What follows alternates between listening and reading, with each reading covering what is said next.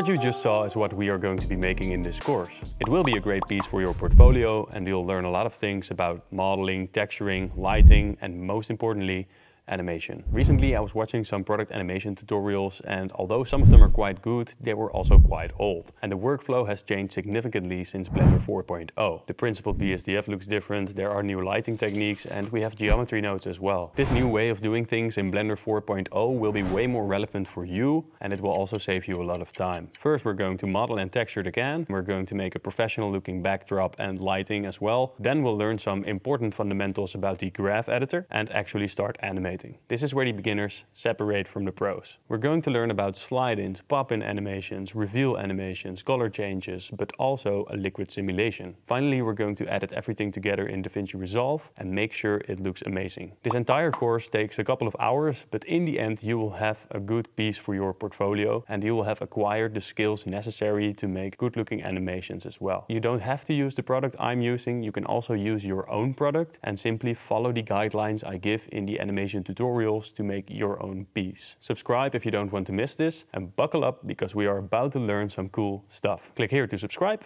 and click here to watch the next video.